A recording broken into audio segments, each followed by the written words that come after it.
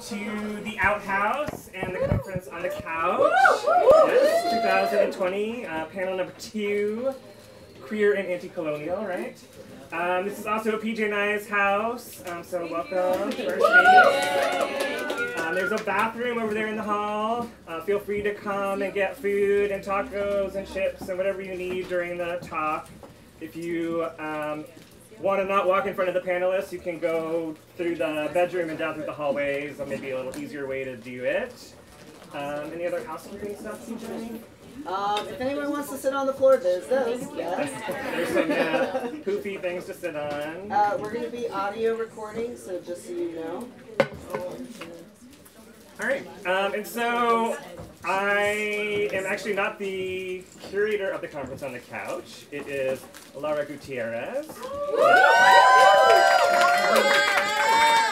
But since she's also moderating today, at this beginning part, I'm going to be playing the part of Laura.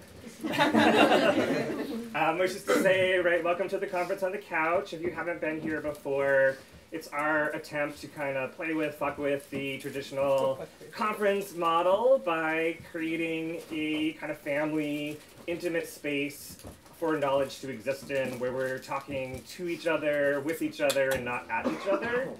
So it's a very conversational, kind of casual format. You will hear from the panelists. They'll talk about a few things, and then we'll open it up to the room for your questions and comments. And take it from there. So hand it over to Laura Gutiérrez. Woo! Good morning. Good morning. How's everyone feeling? Good. Awesome. Thanks for being here. Just let us know if projection is not, I don't know if I'm projecting because I'm sort of awkwardly sitting here and trying to look both at the panelists, people in front of me, and then all of you back here. So welcome to Queer and Anti-Colonial. There's actually a chair here. It's usually my chair, but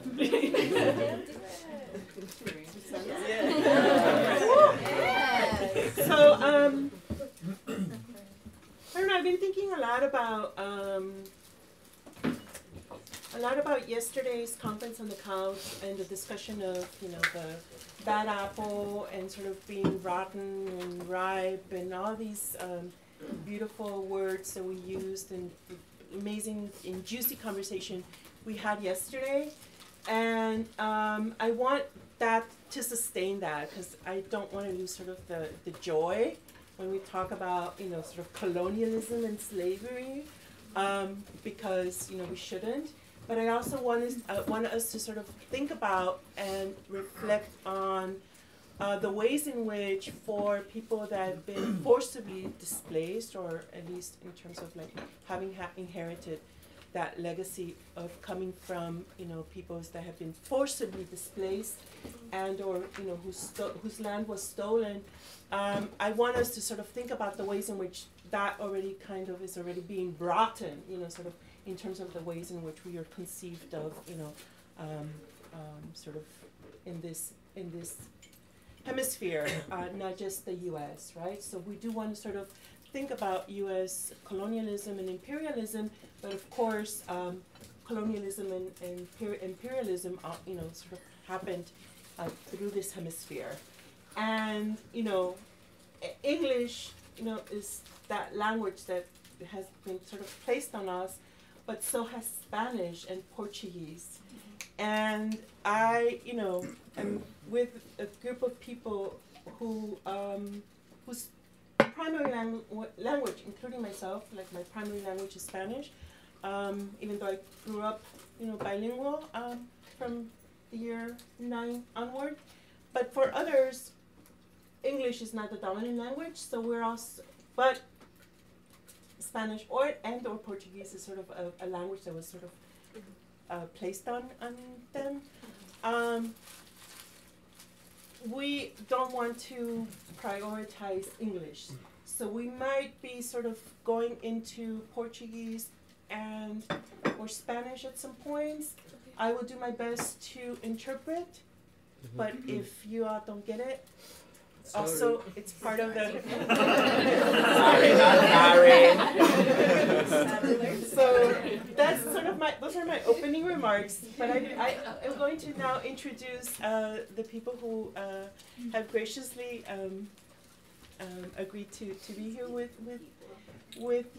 us to share their knowledges and learn about their practice. But also, I'll introduce them and I'll ask a couple of questions. But I know that other people will also have questions. Okay, so let's start.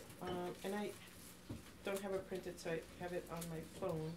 So I'm going to start with here to my immediate right, Stokely. He is a trickster in training, hailing from Philly by way of Boston.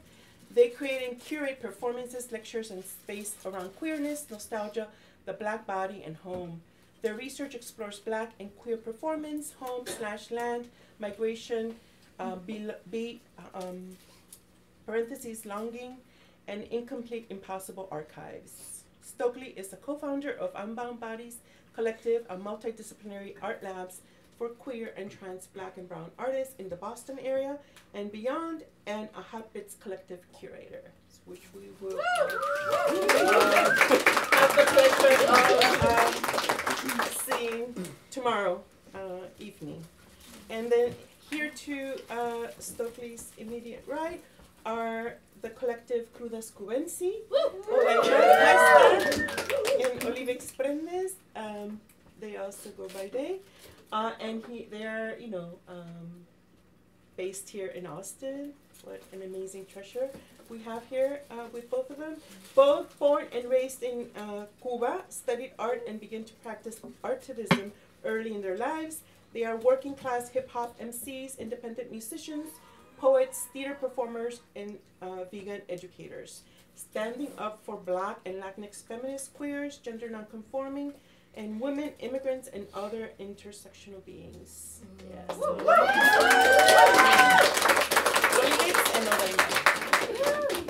And then on here in this wall we have, or against this wall I should say, is Doreen Wood, who is born in Echo Park, California, Los Angeles based. They also use they as a pronoun. And they use their corpulent body and distinctive voice to challenge the separation of artist and spectator, using subject matter informed by their own perspective as a non-binary person of color living in these stolen lands. So, and I forgot to mention that Krudas Cubensi will be at the closing party at Sahara Lounge that is in conjunction with lesbian weddings. And Doreen Wood is tonight. We get to hear. And next to Doreen is Pêdra Costa, a Brazilian-German performance artist and visual and urban anthropologist based between Berlin and Vienna and working with queer artists internationally through the complexity and fragmented epistemologies of queer communities. Their work has built bridges between performance art, music, video, visual art, and writing, having the body as the main medium. Awesome. Yes. Yeah. And performing also at the closing party and lesbian wedding on Sunday night. My pleasure. So I mentioned to the panelists that whatever language they are comfortable with, or whatever language they want to speak, and I will try to translate as much as I can. All right. So I've been thinking a lot about Fargo's Tabiki's performance as well as Emily Lamar's performance last night, and thinking precisely about the ways in which. So for those of you that were there, Fargo. My Father, My Martyr, and Me, Post-Colonial Instructions for Loving the Palestinian Body, and M. Lamar, The Lynching Suite.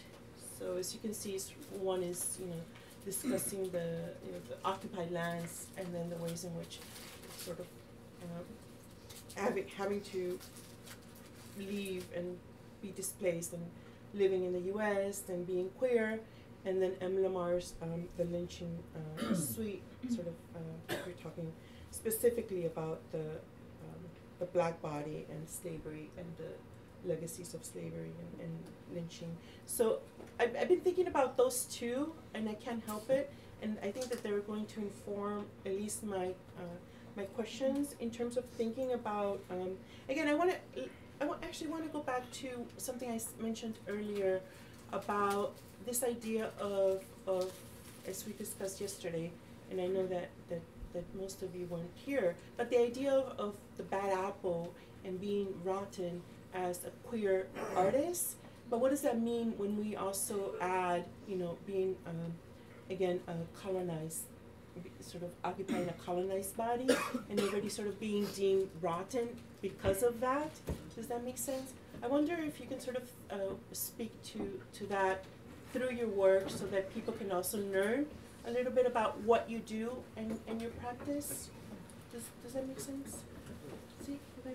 See? Okay. So, anyone want to?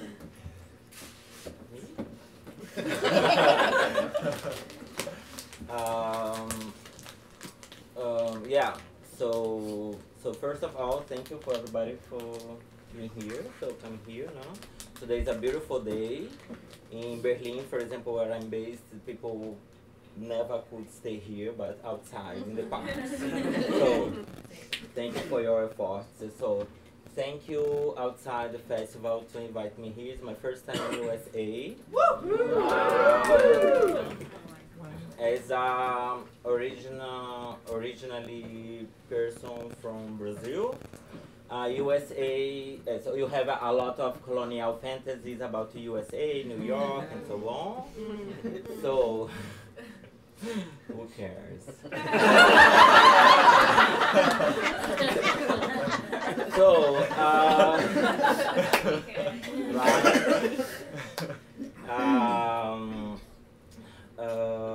yeah, so like basically my whole life, so like I'm on stage since 25 years, and it's really difficult to be an artist in the art system. And yeah, so coming back to the question. Yeah, it's okay.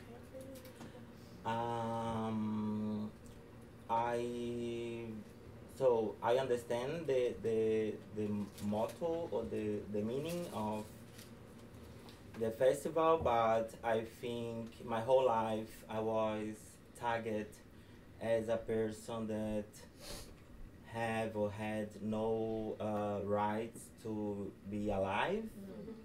And I don't know if I like or not this topic or word or about myself. So it's I'm still thinking about, I'm still feeling. So yeah. Yeah.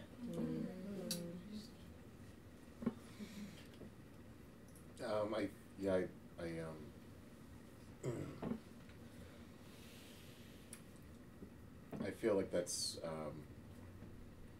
very it's as Facebook says, it's complicated. I think when we're talking about like what we each do as as artists, it's all very very much coming from a place of individuality, and what we do is is taken from our specific trajectories and getting to where we are. And what I've found with my own practice is the just opportunities to be able to go to different places. I've been to Berlin and for example, and one thing I've noticed about it, a city like Berlin, from my own perspective, is that it is it's like I'm not like comparing necessarily to Austin, but it is like this one city in a country that is so different from what this city is, and yet like Berlin has has a large migrant population, and therefore there seems to be more of a relative acceptance of different cultures in my experience has been, and even still that is like not enough. There's still a lot of conflict, and I've discovered, and just moving through different spaces my entire life in different cultures and different countries, is that there seems to be anywhere there seems to be like a sense of pride over the region, and people hold on to that in a very general sense, and then the rest of us who don't necessarily partake in any sort of like regional pride or any form of patriotism, like we make our own little communities, like and I've found that that common aspect like everywhere. Like I always, every city I go to, I always look for, okay, like who's not from here, because this to me is so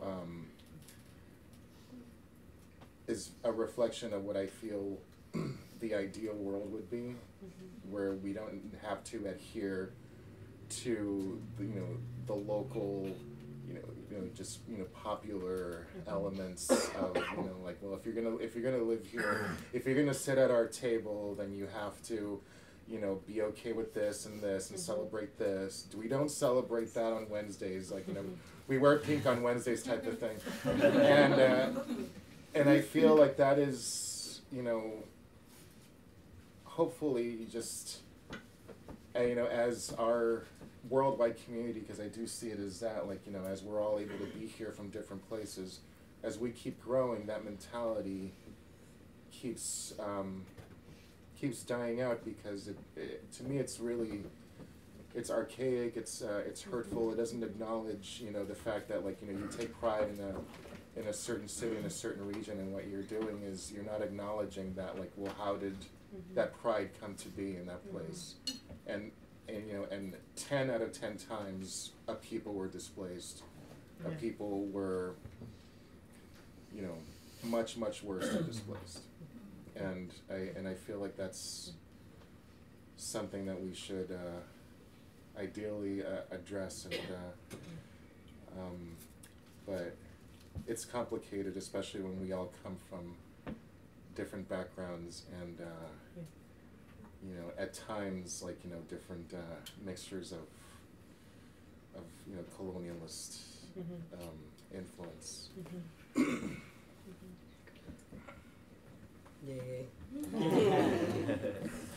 Pues para mí, being queer, being black, being immigrant, being independent artist, doing hip hop here in US, particularmente here in this city, so white.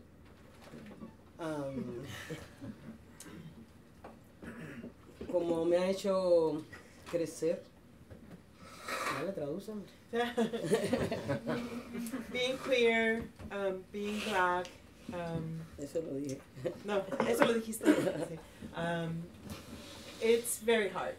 It's very hard to be in this very white space, this Austin, being a hip hop artist, being queer, being a migrant, being black. Pero al mismo tiempo, at the same time, I come from Cuba, so Cuba is magical land. It's different.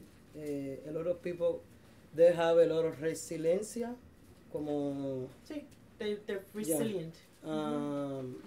Espiritual, muy espirituales somos en el sentido que working with the spirit, with the orisha. So para mí, para existir, para sobrevivir, for being here in this stolen land and white land and everything, colonial land, for me, for us, being the people who we are, is como un mix de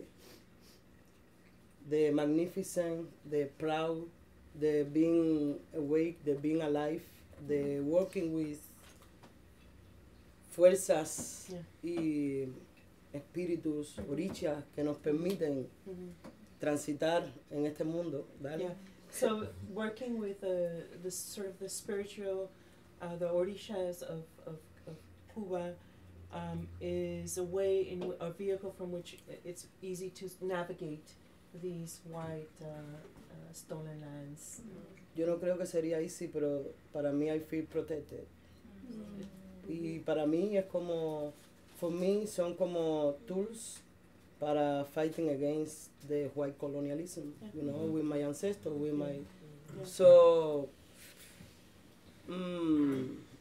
para mí es importante como I feel, como like they say, being proud, como sense of pride, being here, still fighting, still struggling, but still make music.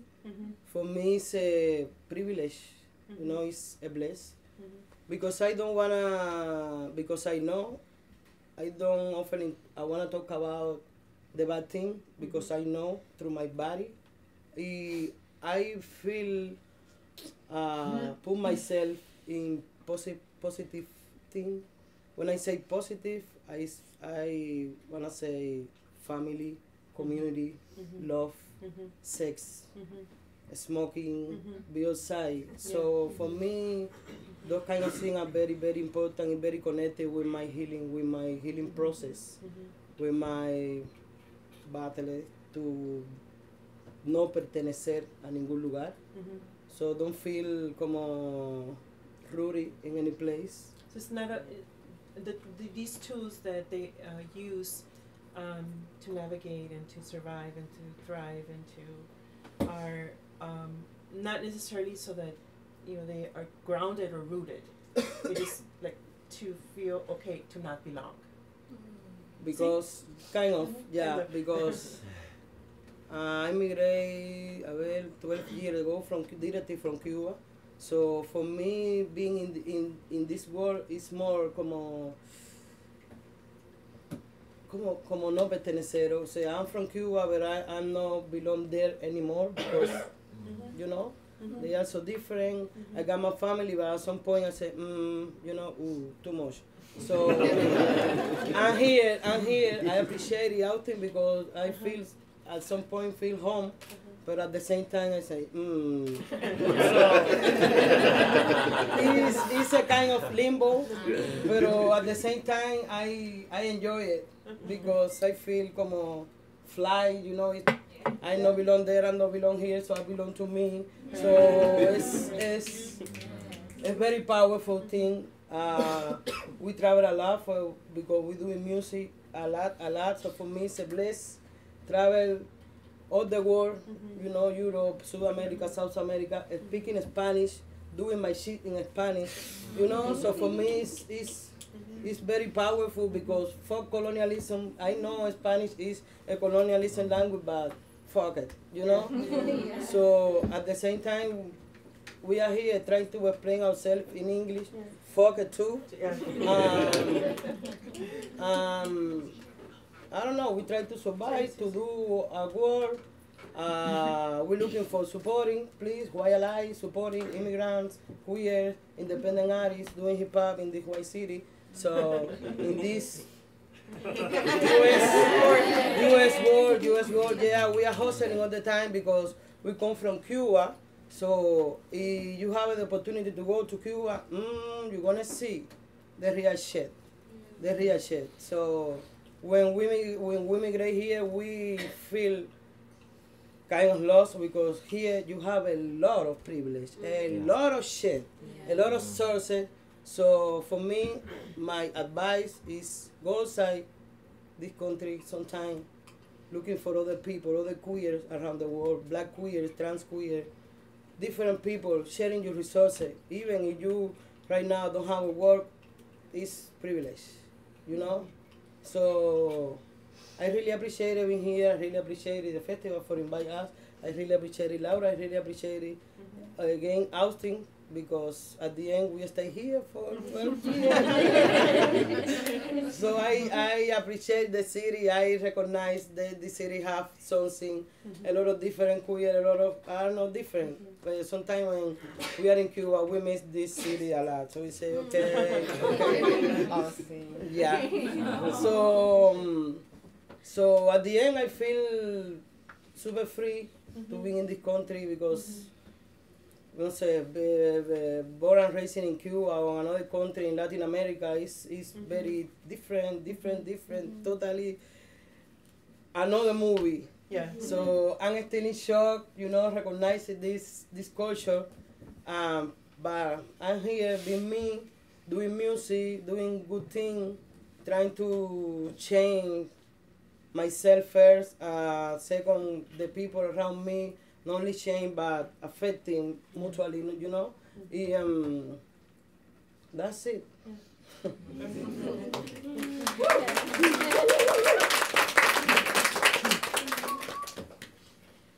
Hi everybody. Hi. I born in Guantanamo, Cuba. Then I remember me like since I'm a tiny child, questioning things, like why they want me to do that if I don't want that, and why they saying like something is bad, and then they force me to believe that something else is true, is right. And then I was like playing with my girlfriend or with a girlfriend when I was 7 years old, and then the play get like tougher and tougher, and then at some point I had an orgasm at 7 years old playing with my girlfriend. I mean, I was like, oh, this is serious. And something big is happening inside me. And then, but they're saying that this is not kind of the right thing. Like they say a boy and a girl, and I was like, what is this? Am I a boy? Or this shouldn't be happening? And then I step back and I say, my friend, no more. And then I get like totally frustrated. But then I was like, who's like dictating this? Who's like saying like this is not right? Because I'm receiving that this is not right. I know this is not right. Then I start like checking around me, like fucked up things. They gave me like history classes. I was like, hell no. Then for me that was like totally like questioning like what's going on here, what things like this are happening. Then I start like writing early in my life, like doing spoken word and stuff, and then I became like a theater and experimental theater person. Then in that process I observed like a lot of bullshit around me in the school in Cuba, like a lot of racism, a lot of homophobia, a lot of transphobia, a lot of classism in Cuba, because they say in Cuba we all same. Hell no. Hell no. We are a socialist capitalism, or let's say socialist monarchy, something like that, because it's like the royal family, Castro owns everything and stuff. I know you know that. But some people are like, no, some information about Cuba are like manipulated by the people in the right is true. But at the same time, things are like going bad and bad in Cuba, for real, people, for real.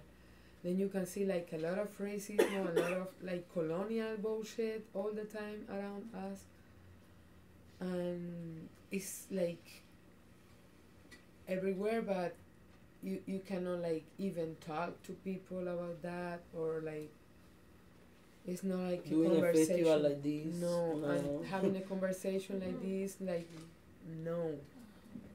Like questioning ourselves, like who you are, who you represent, what you're gonna do about the whole thing, you know, and how like we have to step back and step back and step back, like lighter skin and whitino people, because we are not the priority. We are not the priority, please, not anymore. Like non-black people, we are not the priority, nor in our like art, nor in our like that daily basis, daily life. No, please. So thank you so much for listening to me. Yeah.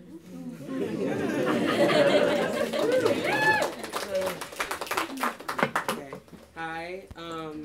I just have to say, first of all, that to be up here talking in front of a room of like super fine ass queers is like hella intimidating. And I just want to say that because I feel like there's like something about professionalism, right, that goes into conferences and panels that is so colonial, and I just want to break them. I'm a shy queer too, so I'm Stokely. Like you said, I use they and he pronouns. So I am black. I'm fat. I'm queer, I'm trans, I'm a first-generation American. All those things really inform me. And I want to just tell a really short kind of personal story. So when I was 16, my dad was deported for marijuana possession. And so I think a lot about the ways that, you know, colonialism informed that, especially because the judge told him, you know, don't understand why you people are coming into this country doing all, you know, all the kind of shit that, right, that you're used to hearing. And then about 10 years later in Massachusetts, where I'm from, marijuana was decriminalized and then legalized, right? And so, right, like the story flipped, right? And so when I was about 16, I really learned, I think I always knew, but it really solidified for me that laws, they're not meant for me. They're not meant to protect people like me, or like my father or my family or my community. And so a lot of what I think about is, you know, like what does legality mean? I'm looking at the Hoppits folks because we had this like really intense conversation yesterday about like, we're just trying to find space and resources and thinking a lot about like, what does it mean to have like the law or like, in Boston, at least these like puritanical values being placed on the work and being told that your work is not valid because it doesn't fit this idea of what is moral or what is, you know, upstanding or whatever. So the work that I do with Unbound Bodies Collective, which I'm one of 5 members of, and Unbound, it's complicated, but Unbound Bodies is also a part of, the whole collective is a part of Hoppits Collective, so kind of nestled in. So a lot of the work that we do is about thinking about making space for queer and trans, black and brown folks in Boston. Boston is a city that has been so rapidly gentrified. Like that is the story in so many cities and towns all over. And what we've noticed is that they're just like, first of all, there's a lot of policing of black folks in public space, but also in private space. You know, like what it means to be safe and black, and like it just doesn't exist. There's like no safety for queer and trans and black folks and brown folks. So a lot of the work we do is really around like, what does it mean to gather and why? Like, what does community building look like in a city that has literally the structure of the city, the laws in the city have legalized it to kind of destroy your community, knocking down streets and neighborhoods, right? And so we think about like, what does it mean to gather, and how is that a super powerful, radical act And what does it mean to gather for pleasure? And why is that a super radical act? Creating space that is so centered around pleasure and desire and like nuanced conversations about pleasure and desire is so important. It's so important. And so yeah, that's a little bit about what we do. UBB Amba Bodies, we have started these performance installations. So we've been thinking, okay, a lot of the work we do is in private, it's in homes, but what would happen if we took our work to the streets? What would happen if we like literally made a stoop, which is, you know what a stoop is? Okay, so in Boston we don't have stoops because the architecture is like, it's like closed off, right? So we're like, okay, so what would happen if we made a stoop in public downtown in a place where young Black kids are constantly told to like, that they're not allowed to be in that space? And what would happen if we like played some loud music and like, had people doing each other's hair and like all these things, so these like tender, caring, pleasurable things with each other in public? How could that change literally the energy of the space? Yeah, so I'm gonna stop there because I know that. Thank you.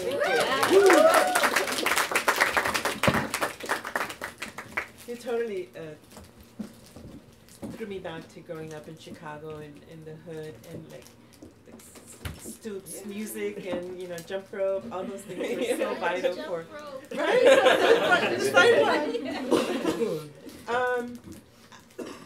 Odaymar, like. Anticipaste una de mis preguntas. Sorry. No. I was thinking a lot about sort of thinking what it means to sort of go back to sort of our past, that kind of ancestral knowledge that we carry in our bodies, and how we can use it as a resource for, sort of surviving, or even in our own, artistic or practice in general in terms of what we do to try to do, to give to the world, or to try to change, the ways in which things are now, sort of to push back. How, sort of using, maybe Orishas, but also maybe, our queer ancestors, like Chavela Vargas, right? Like, do you, I know we all know now that you do, but the rest of you, do you draw from sort of that embodied knowledge, that ancestral, those legacies or queer ancestors to be able to do what you do?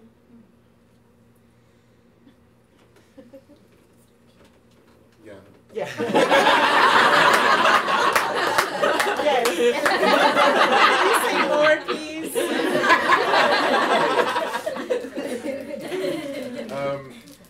Well, so I identify as non-binary, brown person, fat person, and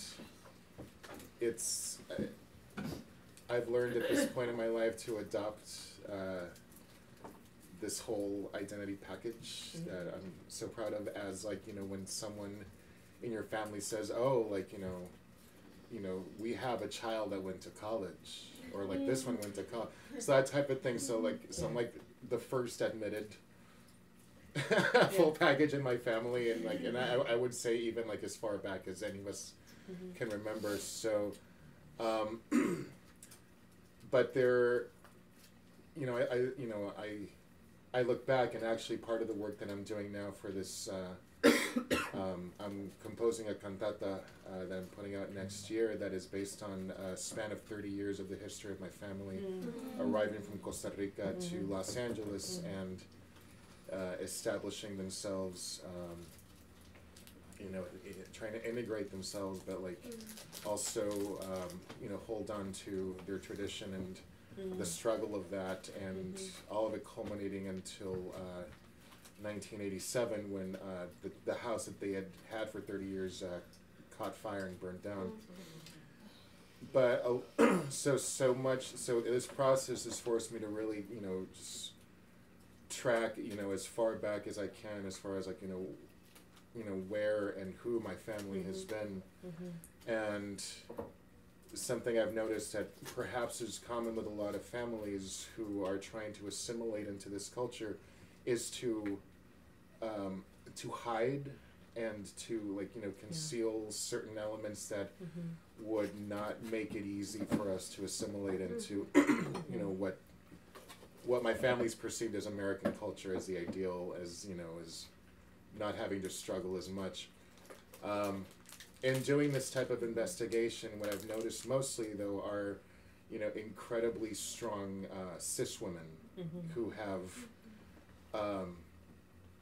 accomplished incredible things throughout our entire family's history, and have had to, you know, hold and, you know, just an unthinkable amount of strength in their own daily lives to not just, you know, survive, but to like provide even more than, you know, than any, you know, anyone could, you know, fathom in their own family. Like, you know, to, you know, it's not just enough to put food on the table, it's got to be the best food, the best this, the best that.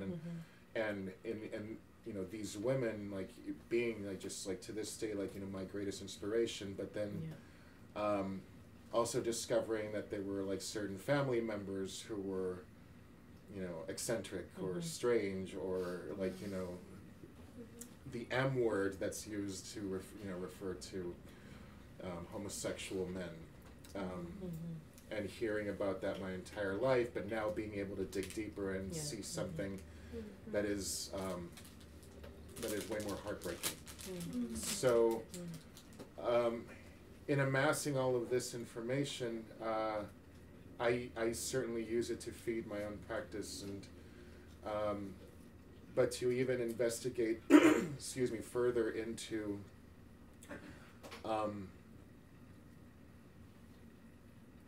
where it is that they got their strength, and just, you know, really dig, like, you know, as far back as possible, and you know, I feel like these times that we're in, like, you know, we hold the burden of, you know, having to represent where we're from, along with the burden of becoming these ancestors for other people, for generations that are still to come. Like, we're living through times, I feel, that are taking us to places that are, you know, that it's unprecedented what we are accomplishing right now, and you know, here in the United States and all parts of the world. This is, to me, like part of the experience of being a touring artist, is that I go to, you know, I've been to Spain like many times, and each time I find, you know, like last time I was there, I encountered a community of Dominicans that were living in this town called Zaragoza, and I met this woman who, her name is Dila, and she's like such an inspiration. Like 20 years ago, she went there by herself, fleeing horrible conditions, an abusive husband, to start a life that she wanted. And little by little, over 20 years, she brought her entire family to Zaragoza, and now her children have their own businesses, and they have their own communities, their own events. And I was just, you know, I was enthralled and inspired to hear her story, and like, and knowing that in, you know, in hearing stories and sharing stories, you know, I feel like, you know, what we consider community is, like, for many of us, is what family is. And what that means is that we share in many ways, you know, the capacity to draw inspiration from ancestors that perhaps are not of our own blood lineage, but, you know, like Chavela Vargas, for example, like, you know, is from Costa Rica as well as my family, and yet my own family makes a distinction away from her because she left Costa Rica. And it's this really strange disconnect where, you know, like, you know, we're all like in the same, you know, working class pot, and yet somehow we can still hold on to this delusional privilege of patriotism that only hurts us. It only hurts us. And so, you know, the fact that Chavela Vargas, you know, was queer and was an immigrant to, like, you know, enormous worldwide communities that are so marginalized to this day, and yet she is worshipped. I mean, to me, it's like people who stand against these two things are incredible hypocrites, because she represented both those things. She lived her life as she wanted to live, And of course I draw inspiration from Chavela Vargas, like, you know, in so many ways, the boldness for, like, in the times that she was popular, to be who she was, to be as popular as she was, and to reach people in such a way, you know, this to me is like, well, you know, I feel that me being who I am, I can consider her as one of my ancestors. And, you know, we may, like, you know, through many separations share, like, a blood lineage, but to me it's like, there's a part of me that feels like, you know, fuck blood. Yeah.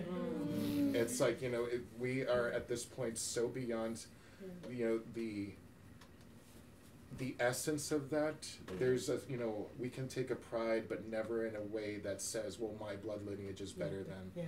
And to me, there's always a fine line for that. And I know that certainly the people I consider family, like, we don't share blood, but we share everything else, and that's.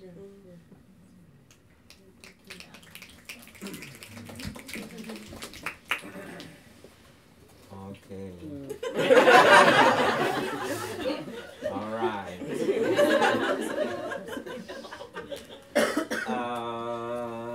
Yeah. So. Yeah. So. I think the colonial project erased mine. Sorry. History of family, like the tree. How do they say in English? The tree of families tree. Yeah. So, but if you see my mother's side family from Rio de Janeiro in Brazil, you see that this part of the family is like a mixed race, and her family has spiritual heritage that I got it not because now I'm a witch, not this kind of trendy thing in the queer communities nowadays, but because the spirits, they choose me to have these kind of things. So for me, what you call spirituality, for me I call knowledge, and with this knowledge, I'm here to destroy your minds and your beliefs and your academic shit. It's because of the history of the epistemicide, the genocide of epistemologies, and I don't accept it anymore. Yes. Thank you. And I love to talk. Yeah, from my father's side, from northeast of Brazil, Pernambuco is the name of the state. So I have this mixed race family as well, but from the indigenous side. And if you see the picture of my grandfather, you see like people in Germany like, he's Filipinos, like bitch, no. So like, well, yeah, but I don't know. Like I studied anthropology. I was looking for my roots, but it's impossible to go there. It's impossible. So. What saved my ass is like my connection in these things that I'm developing that I call invisible knowledge. And like I receive information and formation from the spirits of Umbanda. Umbanda is a religion, a mixed religion, somehow as Santeria, or many different names like that you have in the whole America continent. So I don't call America USA, I call America like what? Yeah. What it is? What it is. Yeah, so yeah, we have different names, so like yeah, in different language that's not Portuguese, Brazilian Portuguese or Spanish or in English. So yeah, and yeah, so like my first school was the Umbanda, like the religion, because my mother took me to this religion because to go into the process of cleaning, and I was a sad, like depressive child, these kind of things. So my father is military and from the Marine, and he's a support of the military dictatorship in Brazil. So he's he's a support of the president in Brazil right now. So like, is was a bit Bolsonaro, like you know, and he has gone at home. So like since my first memory of life when I was 2 was a queer phobia and never stopped, and because of this I migrated to Germany because I found this like queer community and so on. But when I came to Berlin, like the white queers was like, you don't speak in English, and you don't speak German, you cannot live with us, but and I was like, bitch, I'm looking for a room, you know. It's like, I wanna survive. I mean, you know, I just jumped it from Brazil to Berlin without anything, speaking only Portuguese, and so like, do you know, I wanna a better life, like not only in this way, but more. So, and then I studied with Grada Quilomba. She, right? I see you. Yeah, and Grada Quilomba, please take note, Grada Quilomba. She saved my ass as well, like people saving my ass every day. And after the 2 seminars with her, we created a group in Berlin that calls Black, Indigenous, and People of Color Intertrans Queer, and we destroyed the whole white queer scene in Berlin. So, yeah, and so like, and I was with different communities in Barcelona, for example, and in Vienna as well. We have like communities, Black, Indigenous, People of Color, Intertrans Queer as well, and yeah, and migrants of course, and so on. But I think there is something that's hurt me a lot is when you don't make your homework. Your homework is to realize how you incorporate and how you reproduce your imperialistic shit, like in the case of USA, or in Germany, for example, in Europe in general, like your colonial subjectivity. So because we here have to make our homework every day because you don't have choice. So make your homework. Yes, and yeah.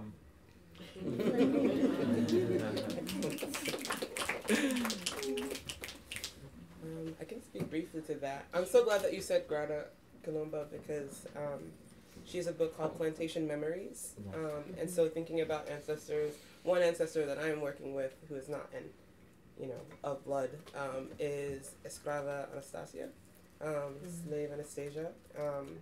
And there's a whole, I would love to talk to y'all about that at some other point, because there's a whole history about this person who was forced to wear this mask on her mouth for her life. Anyways, so, but in terms of ancestors, I think, to answer your question, yes, I think a lot about ancestors, both with unbound bodies, and I think Hotbits is also really great about thinking about, we've started talking a little bit about space, and I'm going to make it's so funny because y'all here, I'm going to make a big claim and say, like, starting to think about space as ancestors, like, we've been thinking about, like, porn theaters and spaces that have been closed down. So in my, like, 9 to 5, I personally work at a big theater that, like, in its history, these spaces were porn theaters too before they were closed down, and the city sold it to the institution for $1, right, to like upkeep it,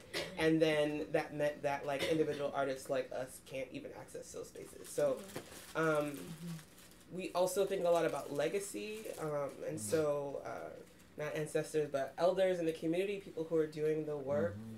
So last year, Philly paid homage to Samuel Delaney, and Baltimore paid homage to Ignacio Rivera. So that's been amazing. I think with Unbound Bodies, the way that we've thought about legacy and ancestors as it relates to hot bits in Boston is thinking about, like, just asking the question of who isn't here and why, and what does that mean for the work that we show. So in Boston, we only show QT BIPOC films with QT BIPOC folk in them, and that was a really intentional choice because QT BIPOC folk are being erased in Boston, right? So that's a little bit what we've been thinking about and playing with, and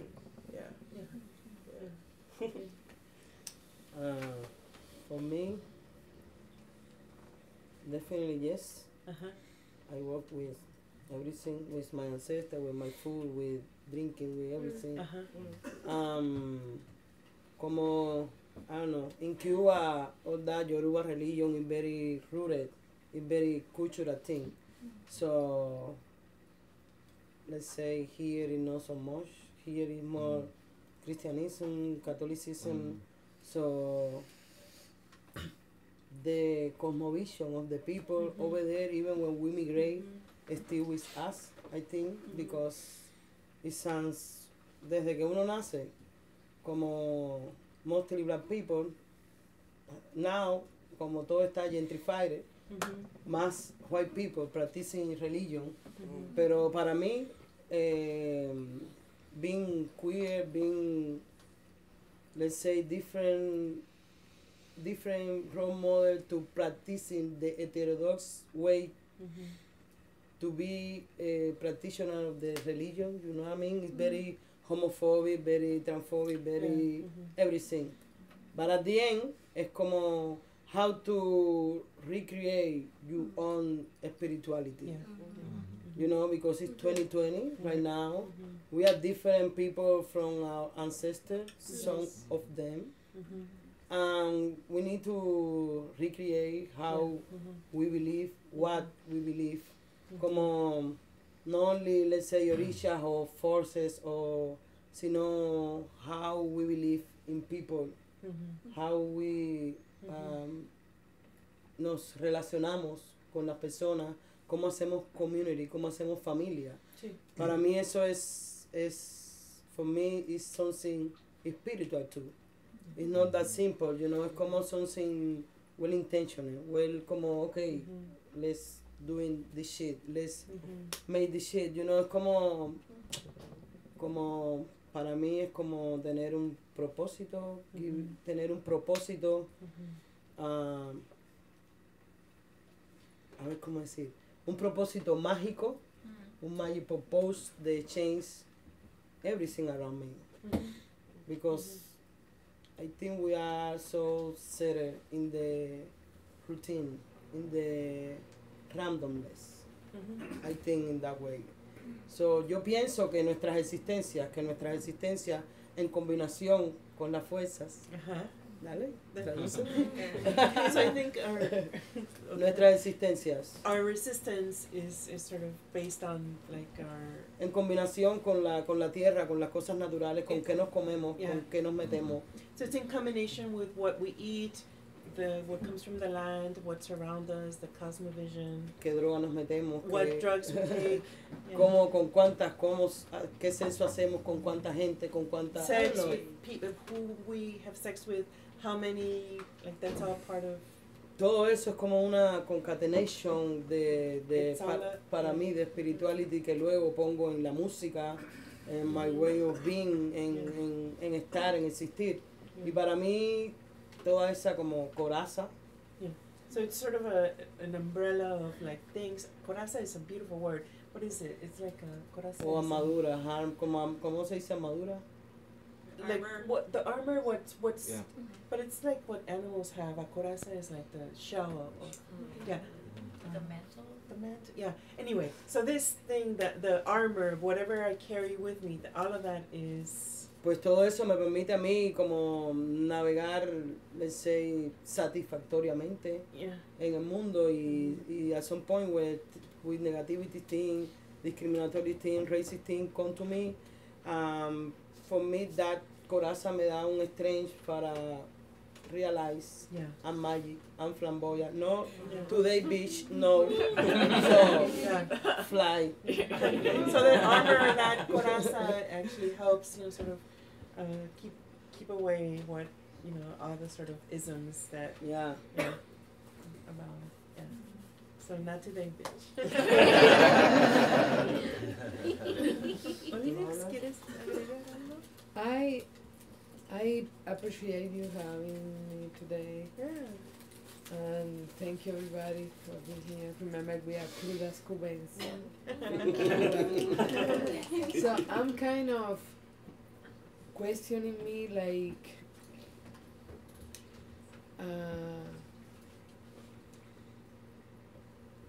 it was my ancestors doing right, and I kind of de-romanticizing the white appreciation for white ancestry. And I think, like, my mom is 80 years old, and I still like, no mom, that's racist. That's bullshit. And she's like sick, she has like pancreatic cancer, and she's very, very sick. But I still like, no mom, no, it's not like that. And I think, like, it's up like who your ancestors are. So fuck your racist grandma.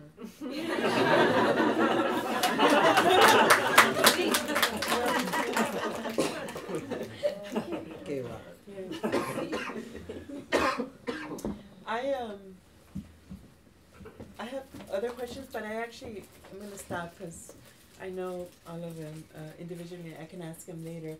But I want to have the opportunity to open it up and have you all get in the conversation to continue to break with the conference thing that is so much about, you know, just the experts speaking to, you know, the not experts. We don't want that, of course, here. So let's open it up for conversation, questions, comments from all of you to these amazing people. So I would like to say something. Like, Sure. I was in Vienna in a dance festival. They invited me to talk about cultural appropriation. That at the end I didn't talk about cultural appropriation because it's like you go and do your homework. So like it's not, But thank you for the invitation. Thank you for the money. But yeah, and one person, like one queer feminist, white Austrian woman, asked me and about us, and our ancestors and our. What you have to do as a witchcraft, and so like how you have to to believe, because so we don't have like the lineage and so this kind of thing, so whatever. But she was asking like how to have this kind of knowledge but without the cultural appropriation. Like if you for example, if you are white German Austrian as this person, she cannot like take the beliefs of Orishas and for example, she cannot be like, I'm from this religion because I like and so on, so on, so on. It's not up to her, but up the Orishas and the spirits that invite you. So it's a different way. So, but I said like, look it, you like beer? I asked her, you like beer? And she said, I like beer. So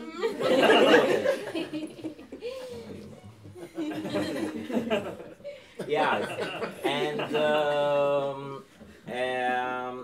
and I said, look at your ancestors, the witches from the north of Europe, like beer. they created the beer, and then the colonial project took the beer from them and killed them and so on. So it's like, go to this place. And she was like in shock, like, oh my gosh, like I make your own beer, invite your friends, to drink together and to make your own rituals, make it whatever. It's by intuition as well. It's not only, there is in a book. It's like that, a different kind of knowledge. So, well, so just No, that's a great anecdote. Thank you. Make our own beer.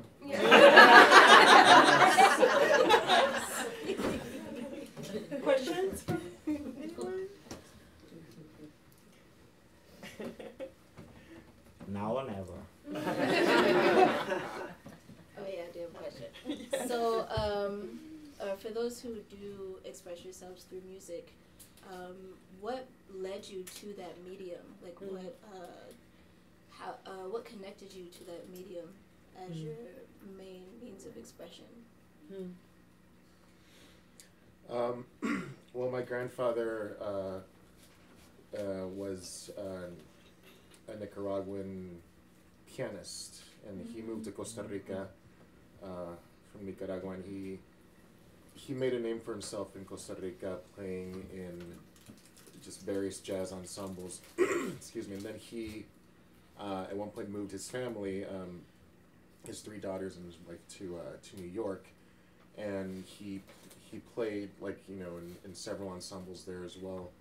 And then they moved to Los Angeles, and he was trying to get that same type of work, but because he was already in his 40s, and his dream was to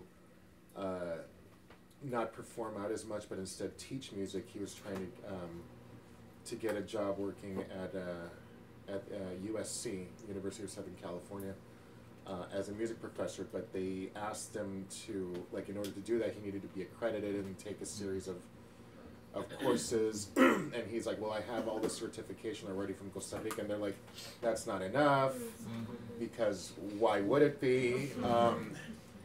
And because years of performing and an actual full-on proof that he is capable of being a professor within the American academic system, you still need to jump through all these bureaucratic loopholes that to me are still so evident about just keeping a certain type of people out of crucial positions. So they gave him the option: you can either be a janitor or you can work in the mailroom. And he said, well, I'm not going to be a janitor, so I will work in the mailroom. And and he worked in that mailroom for 30 years, and he took immense pride in it, though, which was again, I feel like him really so desperately wanted to assimilate into American culture, but he was so good at it, because he's a very intelligent human being, but he also really wanted to provide for his family, and because piano came to me very early, he wanted to give me that opportunity to carry on that music. So he started teaching me piano at age 5, and I had my first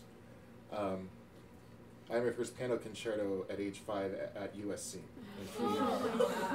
And he made that, and that was his dream, and he was so proud. And I recently received a bunch of stuff that he had saved. He had saved this scrapbook of my report cards and drawings when I was a kid, and we discovered it recently. He passed away 2 years ago at 103. Wow. And I discovered that he had amassed all this stuff that I had no idea that he had, and one of them was the flyer, from when I performed at age 5. And so of course it was very meaningful that he wanted this so badly for me, and and like, you know, throughout life, like, you know, he really pushed me to do it. And the flip side to all of this, though, is that my grandfather was also an incredibly problematic person. He was an incredible misogynist and homophobe, who even up until his last couple of years, like, you know, really was incredibly abusive to my mother and my grandmother and my sisters, but always held on to the image of me as a little boy, to call me and like proclaim all the time that I was his favorite, because that little boy was his favorite. That was like the one that he could mold into something. But like as I grew up and started like you know creating my own like music style, and you know when I married my husband, like you know he refused to see that, and instead on top of his piano always had this picture of me as a chubby little boy. And that's what he remembered, and that's who he wanted me to be. So it was really difficult for me to find him to be in any form endearing, especially those last few years when he was just particularly really horrible to people I love and so much and am inspired by so much. And so it's complicated in that, like, he, you know, as a migrant, like, you know, really sought the best for his family, and that was like in his nature, and he really did, like, you know, help us all financially, but also in order for me to really be able to move forward, I have to see him also as a victim of misogyny, in that he was taught his entire life to be the king of the castle. Bless you.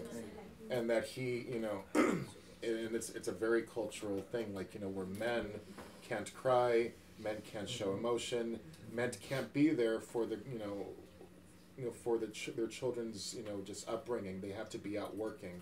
So they can't partake in any emotional interaction with their children because they have to provide. So when he reached a point where he could no longer do that, when he just was incapable of taking care of himself, he lashed out at the women who were taking care of him, and just violently, calling them horrible names, calling the police on them several times.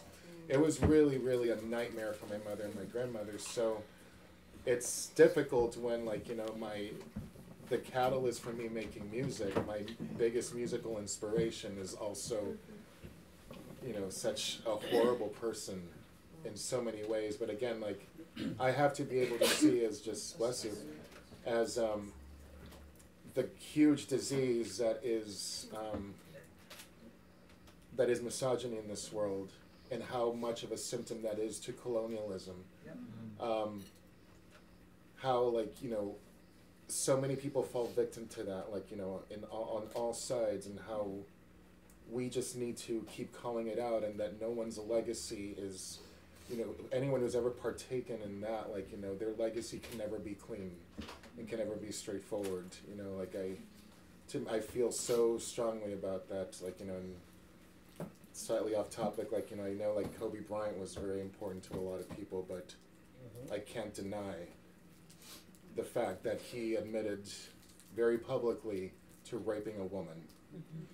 And that now, people all of a sudden who are so quick to, overlook the laws of, of this country and see them as, as archaic, and,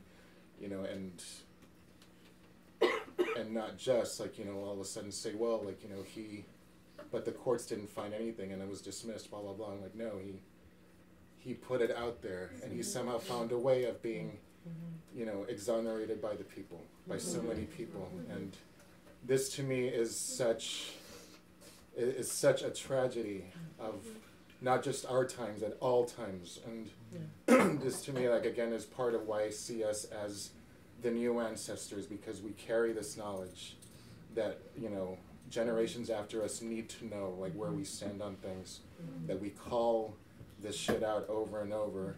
And, despite what it does for us creatively as individuals, there are certain things that are just absolutely not right, no matter who you are. So that to me is when, you know, when I say complicated, I mean it's not complicated to call to call it misogyny, homophobia, transphobia, racism.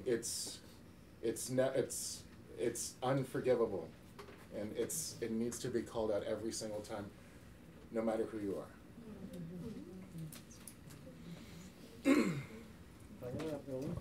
La pregunta es, ¿qué es lo que te llevó a la usar la música. música como tu práctica para echar para vehículos? So for me, I think my mom and my grandmother was always around singing. She wanna be opera, singing opera. For me was, okay, you are black, so she always was singing and singing, always putting records. Right. Yeah.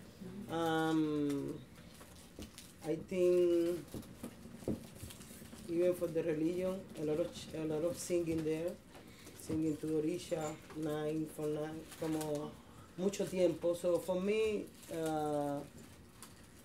I think it's in the air or something like that. So in Cuba, it's so alive. We got not a lot of things, but we got music. We got music for real. So I think it's in the blood, in the air. So for me, doing hip hop is a different thing because the government say hip hop from US. So hip hop kind of not accepting because it's music from the imperialism. But at the same time, they are accepting music from Spain, for Russia, for white culture. You know what I mean? So the youth doing hip hop at that time in Cuba were mostly black people. So the government get scared, get envy, get jealousy, get confronting, get everything. So I don't know. I think I like the difficulty to be alive. So I decided in 1998 to make Krudas Cubensi, a hip hop group. So at that time it was super misogynistic, homophobic, transphobic, super black power, but at the same time super, so for me it was a challenge, but at the same time was kind of my path, my element. So I don't know, I love everything who contains music, theater. Be creative. For me it's kind of healing. It's my element. It's when I feel good, when I feel como plenty, full, regenerated. I don't know. Yeah.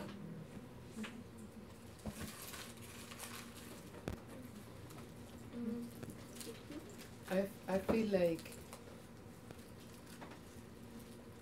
theater is everything, and then music is like Another level. beyond that. I mean, beyond that. For me, like music is sublime. It's like spiritual. Is, I don't know, intense. It's like something you cannot touch, but it's over there always. In the car, in the traffic out. So for me, it's like very accessible for a lot of people, the music. And then it's not like theater. Theater is like sometimes an elitist art, and I don't like that. I like something is going everywhere and it's like for everybody. It's like maybe because I born and raised in a socialist country saying that. But I love like how like the art, my art it's like going everywhere for everybody, like easily. And also, my mom, she was singing to me all the time. And then in Cuba, we love hip hop, like since the beginning, and then we like so flowing all the time, you know, every day in our life. And then what to do with all of that, like flow and grace and, you know, swag, like, and the music at the same time.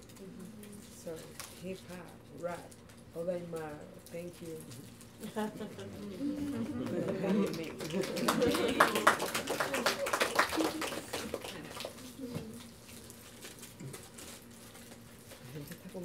gente está comiendo.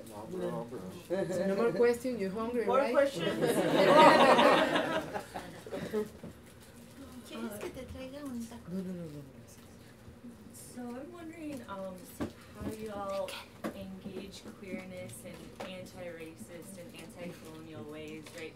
We have this word in English, queer, right, which doesn't always translate or brings with it, sort of English perspective. And I'm curious, like, in what ways are you able to appropriate, identify, disidentify, and talk about queerness, right, from your different perspectives?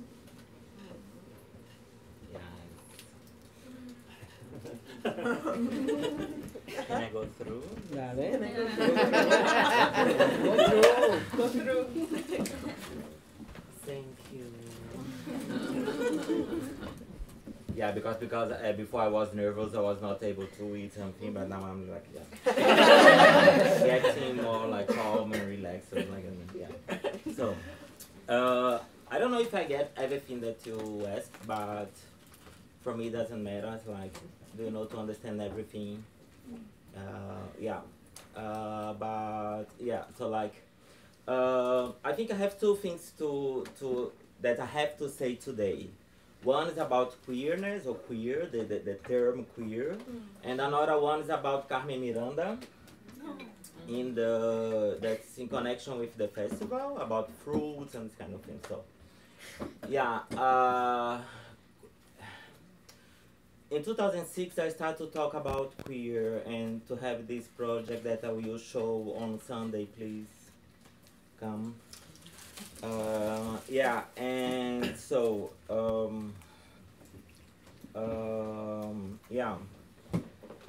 but the new generation, or like my daughters, is queer family, no? My daughters and siblings, they call siblings, like, I don't know, like, siblings. Yeah, family, so queer family in Brazil. So they are super, super radical, like, do you know, if I was before, because today I'm sweet.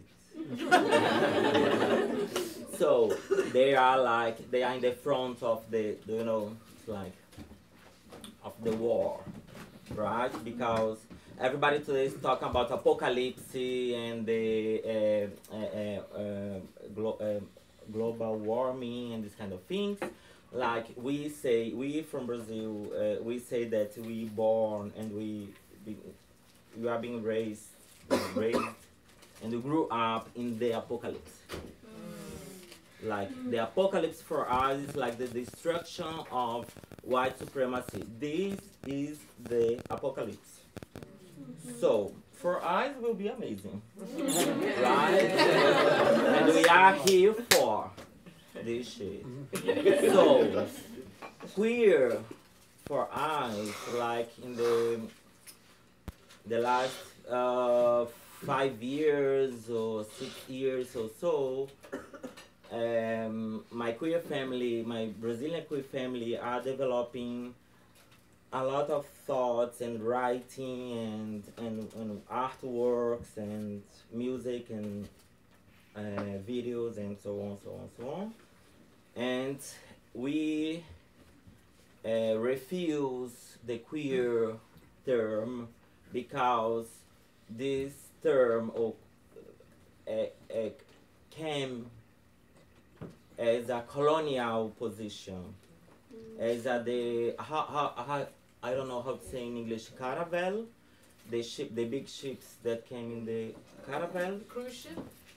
No, the Caravel, the cruise caravel. ships that Oh, yeah. Columbus, what are they called? Caravels, Yeah, caravels. Mm-hmm. Thank you. Yeah, it's like queer for us came as a caravel, so Wow. we don't accept anymore this term. I use queer in the global north for being understanding, but it's not myself. Non-binary is not for me. Do you know this kind of term is not for me? So like, do you know? Like, no. Yeah. Man, woman, like, it's not for me. Sorry, not sorry. Do you know? It's like, I just help you to say I am queer and non-binary or something like that. But yeah, but it's not for me. I don't feel into this.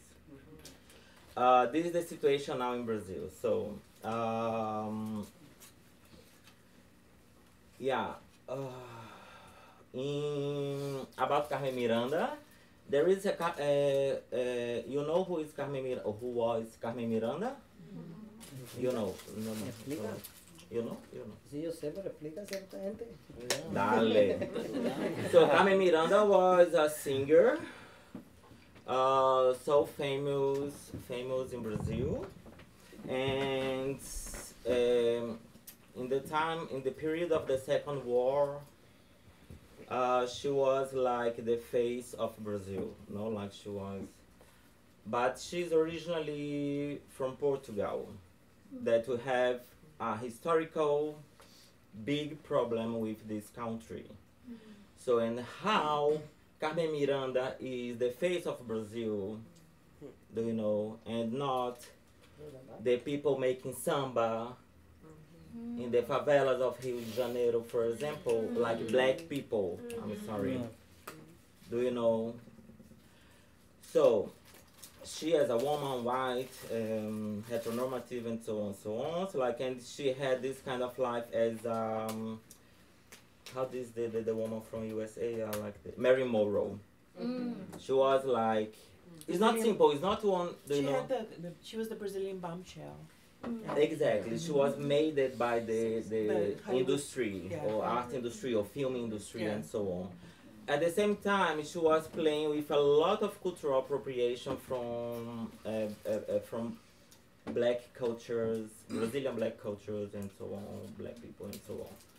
So, and at the same time, she was in the game of the Second War with Hollywood, making a lot of films, and was a kind of toy. I'm sorry, but I don't know another.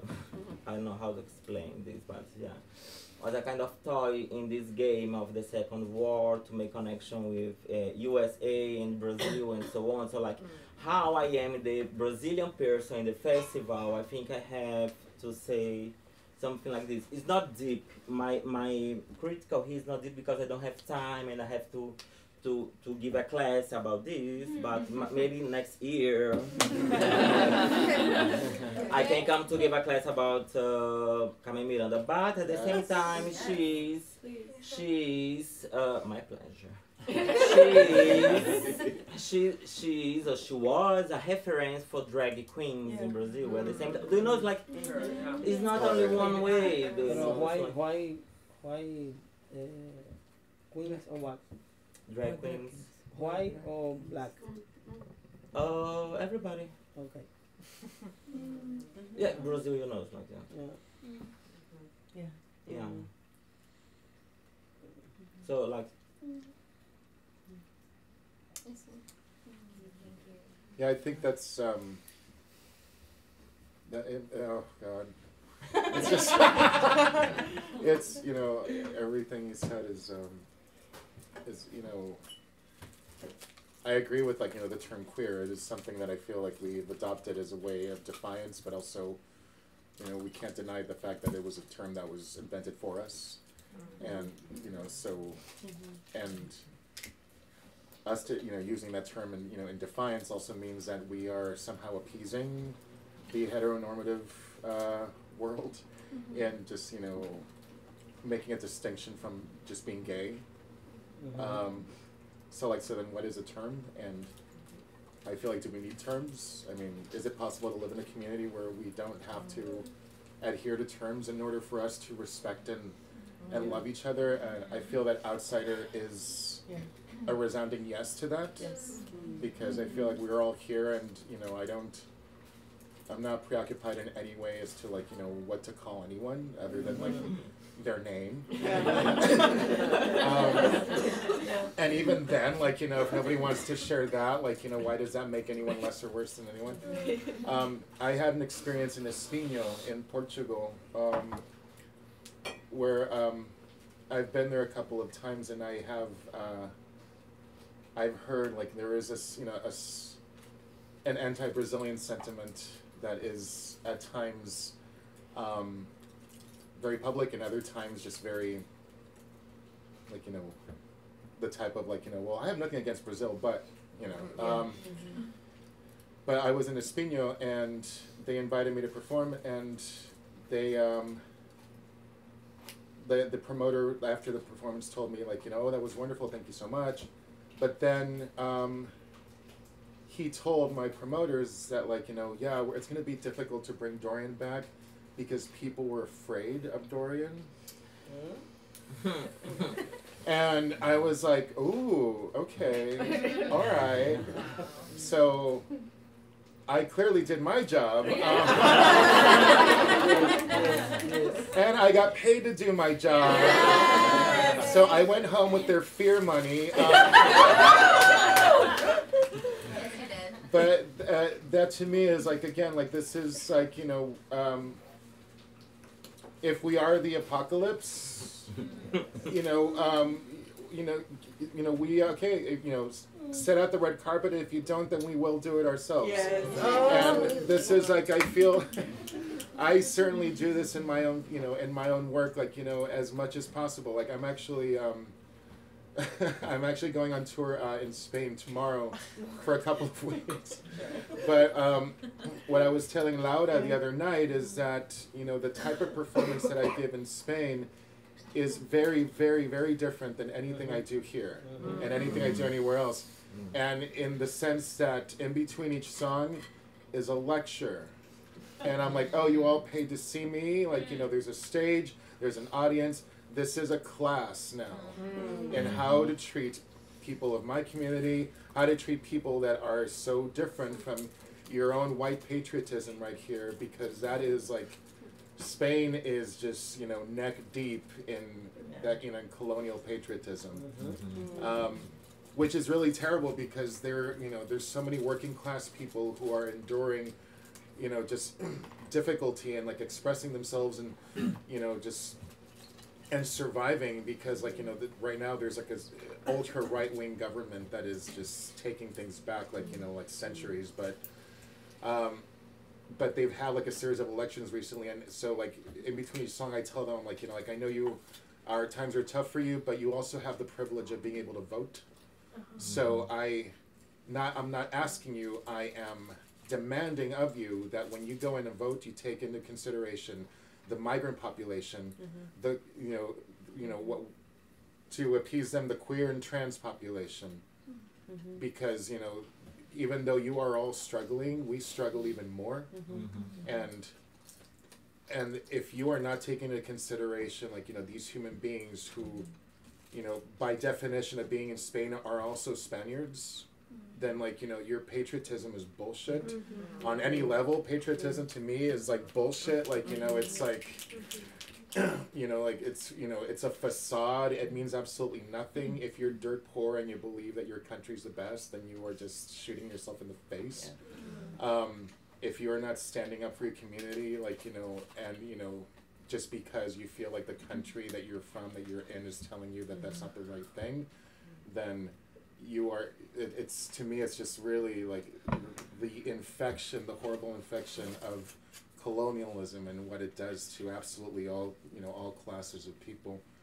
I communicate this through music, and I love sharing music. I love engaging people with music because it's in the end like an excuse for everyone to come together and celebrate something, but that I take into consideration how it's done anywhere I go, and anywhere I am, there is going to be a privilege in the audience, and I always have to, like, I feel like I need to really address that, and if, you know, if it's just about, like the other day, like some radio station in Spain, you know, said that, like, after I told them in my press kit that I identify as non-binary, they called me a transsexual.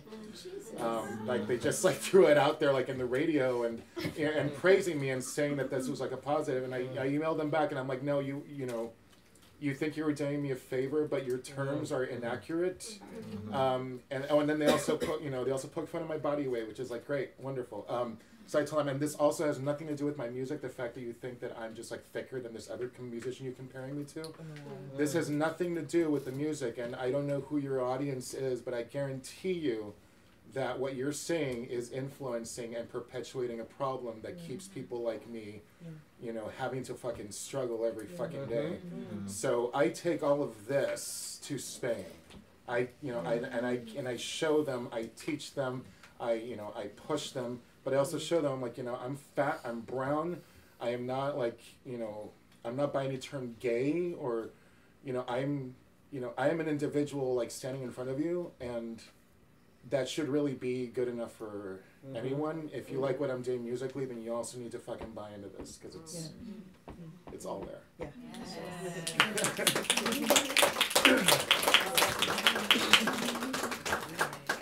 La pregunta es el término queer. El término queer. El queer, o sea, en términos de...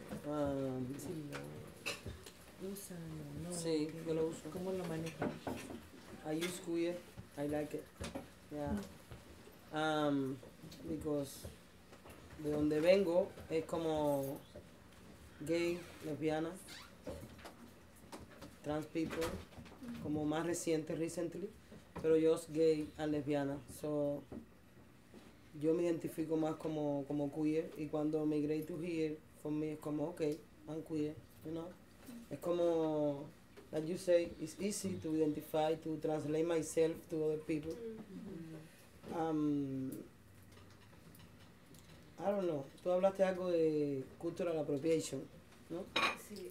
So, being in the music world, underground music world, feminist music world, or queer, whatever, is so easily so cultural appropriation. And for me, sometimes I'm struggling a lot. Sometimes I just salgo de mi casa cuando voy a play my music. Algunos shows de algunos colegas, de algunos friends, pero the cultural appropriation is all over. All over. So we don't have the time to explain and try to or calling out every people, you know, como a lot of, let's say, due to the Latin American context. A lot of Latin America, whiteinos doing black music, and people are praising, like, no sé, J-Lo, Shakira, everybody was, oh, in the Super Bowl, for them. O sea, no, black Latino people, black Latino people are here since the beginning. We are doing music, we are, ¿cómo se dice? Levantado. Latinoamérica, no only Latinoamérica, black people sostiene the world. Todo, la música, la cultura, everything. So for me, talk about cultural appropriation is I don't know, because I'm doing a lot of work against that, especially here in Germany, in Spain. When we go on tour, sometimes it's super hard because it's Europe, it's racist. So sometime in Berlin, we were doing a show, and we was organizing a show with some Q2 Park collective, and we said the rules was powerful. So they say, okay, so if the white people want to come to the concert, they need to wait until the place is full with black people and immigrant people. Okay. If white people want to come, if they got locks and expansion, they need to cut it or cover. Okay. So the crew organizing the show, they say, okay, some white allied. Yeah, me. So, no in the door, no with the money, just in the restroom and cleaning the space. You know? So, for me, so a la hora del concierto, in front, just black people and immigrants. White people against the world. So for me, that was radical. That was como, yes, we need to do that everywhere. Everywhere. In Spain, in Germany, here in US, in Austin with intention because it's hard. It's hard being a black person, a queer black person, immigrant from Cuba, navigating in this fantastic world. And keep flying and amazing, you know? Yeah. So, for us, como over and over and over again, it's more como, let's say, fuerte, el sentido de fighting against, but at the same time, enjoy being me, you know? Because we are doing hip-hop, a lot of white people doing hip-hop, a lot of white feminists, white teenagers doing hip-hop, and the people are buying that shit, that music, and praising. So when you think in Latin people, don't think in white people. It's the same shit. It's the same shit. Free thing in black Latin people. We are there, we've been there.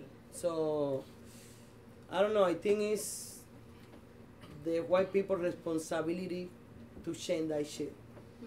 Because we are still here, make music, make art, feeling amazing, feeling desire, everything, you know, breathing. So, thinking about it. When you want to buy music, buy whatever, choose whatever, look in the source. Who made that shit? Who is the people behind the world, behind the camera? Who? Como, no sé, buy movies, everything.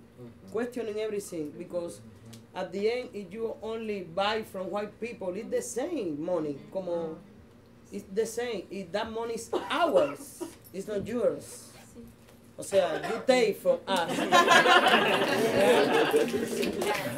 So, solo para clarificar, la apropiación de queer, como he visto con CUIR, que UIR, conozco un poco del trabajo de Pêdra, de queer, Q de culo, y cómo se puede también apropiar de esas palabras, ¿no? Para mí yo creo que lo que hacen por allá, por Cuba en Latinoamérica, es como no escribir como queer en inglés, sino C-U-I-R. Y tratar de traducir en Spanish un término que contenga people who are no lesbian or gay, you know. Entonces, eso, usan mucho queer. In Cuba it's kind of new, but a lot of people are using, a lot of people are against that because they say from here, because they say queer is white. I don't believe that. Nothing is white. Nothing. You know? So, entonces, for me, it's very, very proud when I know people from Latin America and Cuba or country where we speak Spanish, como appropriating the term queer, because for me, I think it's different. We need to, at some point, make the difference. Como say, I'm not that, I'm not that, I'm this. Como tú decías, esperamos una society donde we don't need nothing. You know, esperamos, pero in the meantime.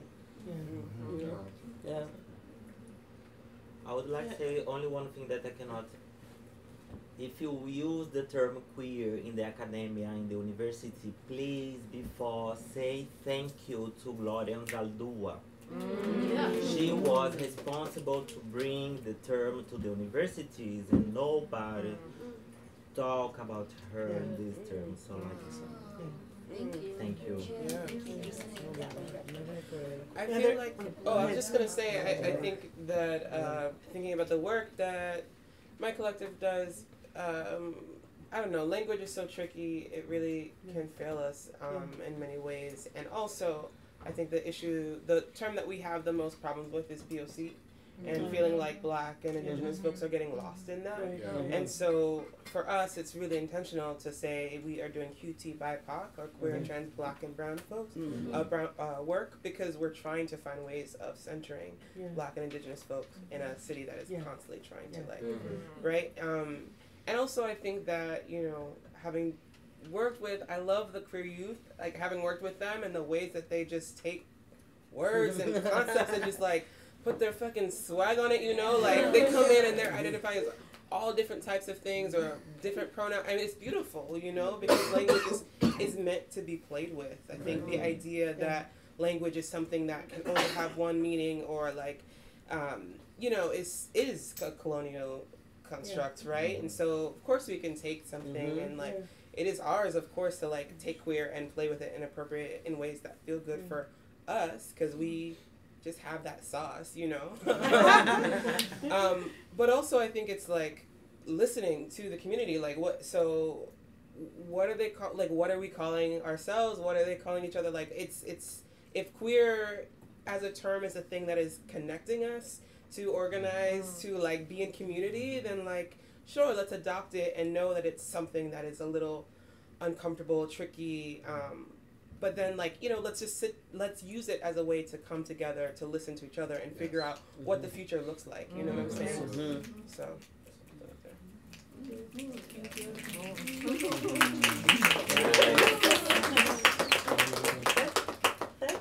we're at time. Do you want to? Okay, no, go ahead.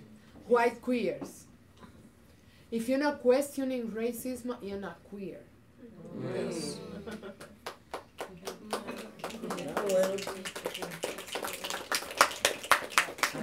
Okay, thank you. I think that we're at time. We're at 1, so it's time. I know that other people have questions. You probably have like 5. you were like, I love them and I want to hear them and I want us to be here forever. Or you can all hang out for sure. Hang out and still mingle talk. and still talk, But before we give them a round of applause, just one more time, where are you in the program next? You want to just say that you're performing and where and what's... Yeah, on Sunday in the at 7:38 p.m. so. Yeah. It's a hair lounge. Arrive at 7, so much.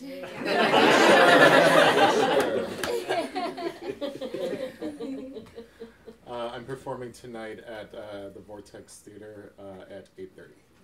Yes. Sunday, Sahara Lounge, 8 to 8:30. 8:30. We've been waiting. No waiting. Tomorrow at 8 in the tent. Yes. Okay, so thank you, everyone.